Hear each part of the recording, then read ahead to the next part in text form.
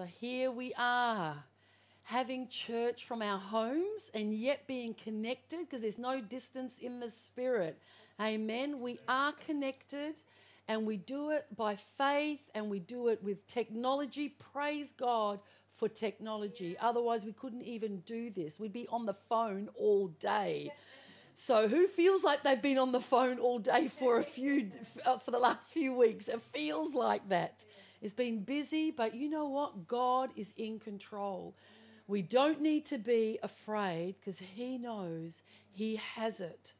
And you know, I can't seem to get away from speaking about fear not. It was sort of like what I was speaking about last week, just before Ash got up to minister, that I just can't get away from it. And it's like we need to hear scripture that says, fear not, for the Lord says, I am with you. Ash just mentioned it in his message with regards to communion. He is with us. He promises never to leave us or forsake us. But storms do come. Storms do come. I love that passage in Isaiah 43:1. Don't fear, for I have redeemed you. I've called you by name. You are mine. We've got to know in our hearts that we are His. We are His prized possession, and He's looking after us. In Isaiah 41:10, fear not, I am with you. Be not dismayed, for I am your God. I will strengthen you. Yes, I will help you. I will uphold you with my righteous right hand. There's no other hand that I want to be in than the hand of the Father. I don't want to be in the hand of the politicians, even though we pray for them, we ask for wisdom. But ultimately, we are in His hands and we are secure in spite of circumstances. I know some of you have even lost your jobs. Praise God, we're here in Australia where we can apply for benefits. But it's a scary time. But we are in His hands in spite of. And, I said last week that God actually commands us not to fear or to worry.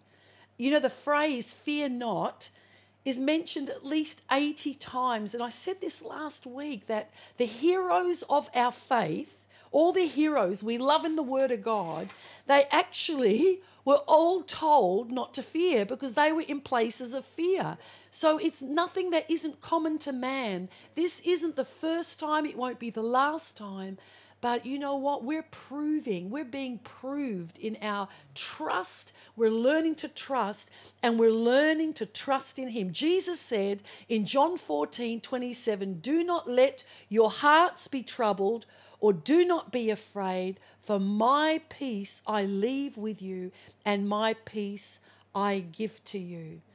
And you know what? Jesus, and I said last week, I'm just talking a little bit of what I said last week, and then I'll share a little bit more, and it won't be long. We're not doing a whole 45 minutes, just really to encourage you. When Jesus said to His disciples, they said, Lord, what's the end of the age? And He actually says nations will rise against nations in verse 11 of 21, kingdoms against kingdoms, and there will be great earthquakes in various places, and famines and pestilences. We are in a pestilence. And even before then, in verse 9, He says there'll be wars and commotions. This is a worldwide commotion. Yeah. The strongest establishments out there are being shaken. They're being shaken.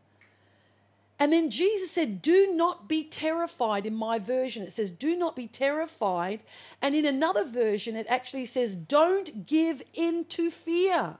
Don't give in to the spirit of fear. The enemy would love to just that spirit of intimidation, fear and anxiety, which diminishes our trust and faith in Him, wants to really hammer at us, the church.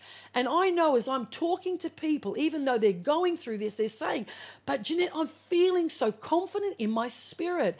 And I'm just so thrilled because I'm feeling the same. It's not pleasant. It's uncomfortable. We don't know what's ahead, but we know who's got what's ahead. He holds it in His hands. And it actually says, don't give in to fear.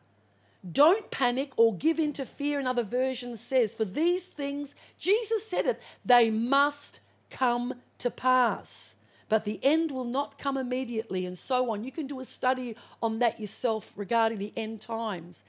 But regards to shaking, there's a passage in Haggai 2:7, and God is speaking here and saying, I will shake all the nations. We're seeing that passage fulfilled again in our time. All the nations. And we this time can actually see it because of technology, because we're all on our phones looking at what the updates, the literal nations are shaking. And they shall come to the desire of all nations. And I know that whole word of the desire of all nations, some see it as the messianic Jesus, even though Haggai was prophesying it right back so long ago. And I even have a feeling that they were in captivity in that time in Babylon. But the desire of all the nations is Jesus, and our prayer and our intercession, I believe, right across the globe with the body of Christ is believing that there'll be just an outpouring of the Spirit even through and because of these times, because people's trust, ultimate trust in finances, in establishments, is shaky. It's shaky. You're talking about shaking. Have a good read of Haggai 2:7. And you can also see it again in Hebrews 12:27. And it says, I will shake all nations, and they shall come to the desire of all nations with Jesus. So we're declaring, we're standing, and God says, will fill this temple, the church, or his purposes with glory, says the Lord of hosts. Isn't that awesome? Isn't that awesome? And I'm just so thrilled with it. And then another passage that was given to me by a dear friend as she was sharing something to people as well. And I thought, I've got to read this one. Let's have a look at Isaiah 42:16. Do you know, I love Isaiah. I absolutely love Isaiah, because he was a guy that was about between 740, 700 BC before Christ. And they were, there was a lot of things were happening there, but Isaiah speaks so clearly and presents the good news so amazingly. And I love going to Isaiah, and here he says in verse 42:16, okay, let me grab it here. Isaiah. I think a lot of us have been from Isaiah 40. We've been in there. I've been in 41. I've been in 42. Isaiah in this season is really speaking to me. If you love to get in the Word, even read from Isaiah 41, 42, and here we are in 42:16. Doesn't this sound like us? In verse 16, I will bring the blind by a way they do not know. Who feels a little bit blind at the moment in the natural? Because seeing in the natural, we just can't see at the moment. I'm just talking in the spirit, we're seeing and we're hearing. But in the natural, isn't this interesting? I will bring the blind by a way they did not know. I will lead them in paths they have not known. That's us. We've not been here before. I will make darkness light before them and crooked places straight. These things I will do for them and not forsake them. So God is with us. We've never been here before. I will bring the blind. We feel a little bit, Lord, we've not been, even as a church, to do this. We've not been this way before. But he says, I will lead them. Then he says, well, I will make darkness light. What seems darkness, he's going to make light. It's going to make sense. And he says, I will do for them. He's going to do things for us. So fear not, be not afraid. He's got us. And I just want you to turn back to Isaiah 41. This is another one I've been meditating on. I hope this encourages you. This has really been speaking to me in this last few weeks. From verse 10, 41, verse 10. And it says here, fear not, for I am with you. Be not dismayed, for I am your God. I will strengthen you. Yes, I will help you. I will uphold you with my righteous right hand. Behold, all those who were incensed against you shall be ashamed and disgraced. They shall be as nothing. And those who strive with you shall perish. You shall seek them and not find them. Those who contend with you, all this fear and anxiety and all this stuff, they're contending. The enemy's contending. He's contending for our faith. We're saying, no, we're not. As God said in that verse 10, fear not. This stuff's contending. It's fighting it's fighting against us. And we're saying, no, it's coming against us to rob us. We're saying, no, we're not going to fear. It's incensed. The enemy's incensed against us, that we shall not be ashamed or disgraced as the church, as the body of Christ. And those who strive will perish. And those who seek will not find them, will seek it, will not find them. Those who contend with you, those who war against you, shall be as nothing, as a non-existent thing. For I, the Lord your God, will uphold your right hand, saying to you, fear not, I will help you. And I love 14 where it says, fear not, you worm Jacob. And sometimes when we're a little bit frightened, because Jacob speaks of the church, it speaks of the body of Christ. Sometimes we feel a little bit like, oh Lord, what's going on? And he's so beautiful because he actually describes God saying, fear not, you worm. You're feeling a little bit weak and, pretty cast down. A symbol of weakness, isn't it?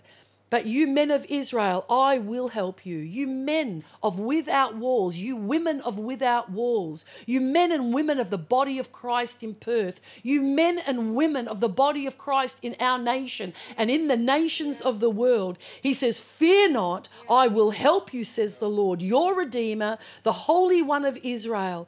Behold, I love this, I will make you into a new threshing sledge with sharp teeth.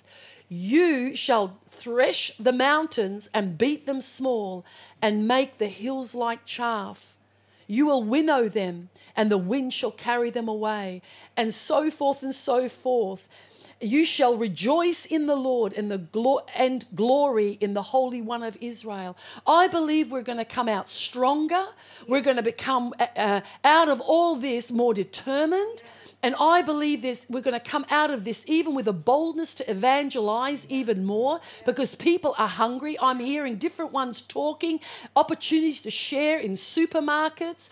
Amanda had opportunity to share in her hair salon. We're going to have opportunity. I had an opportunity getting a coffee the other day just to share with this random person. People are open and they're listening. And I think we are going to be where it says, I will make you into a new threshing sledge with sharper teeth. I think the body of Christ is going to arise in strength and authority and a determination in this season, because we're actually rising up. I'm hearing that we're not intimidated, and we're coming against that spirit of fear. So speak hope, speak love, because God's saying it to us. Fear not, for I am with you.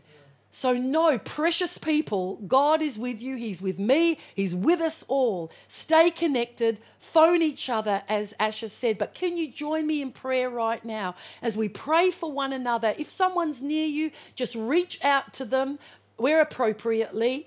And Father, we agree right now, Father, before we just go our own way, Father, we just bring without walls the fellowship before you, Father. Father, every family, Father, every person, every senior, every child, every teenager, every single person, Father God. We cover our missions, Lord God, to raise, Lord, Robbie, Father. We cover all these ones, Lord. We cover the men's houses, Naomi House, Father. We cover, Lord God, all these ones, Lord. And we say, Lord, that you are a wall of fire around about us and the glory in our midst, Jesus. Father, we again thank you for the precious blood, that our homes, Lord, are covered with the blood of Jesus. Father, we are covered and protected, our vehicles, our children.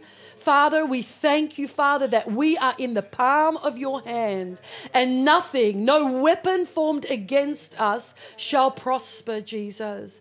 And Father, we even extend our prayer, Lord, even to our neighbors beyond us, even right now. Father, even in our suburbs, and we ask, Lord God, we ask for revival, that you would even by your Spirit move upon the hearts, Lord God, of those, Father, surrounding us in our homes today, Lord God, that there would be a softening, there'd be opportunity to share the gospel, Jesus. Holy Spirit, move by your Spirit, Lord. Move, Holy Spirit. Move, Holy Spirit. Thank you, Lord God, that, Lord, you're setting us up for revival, God. And Father, we thank you, Lord. We thank you, Father. We thank you, Jesus, for your saving grace. We thank you for your word, Lord. We thank you for your promises, God. We thank you and we bless your holy name, God. Even now, Holy Spirit, just come and let your presence just saturate every one of us, Lord. Let your comfort, let your peace, let your manifest presence, Lord, just touch us, Lord, from the top of our heads to the soles of our feet, Lord. Right now, Lord. Holy Spirit, we love you. Holy Spirit, we thank you that there's no distance in the Spirit right now. And Father, those that have extra need today, God, we ask that you would just minister to them. Holy Spirit, bring comfort, bring healing. Bring answers where people are waiting for answers right now. In Jesus' name. In Jesus' name. In Jesus' name.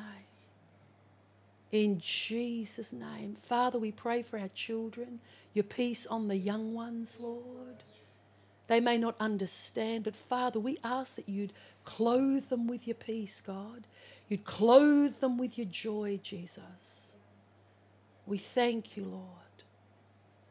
We thank you for your presence.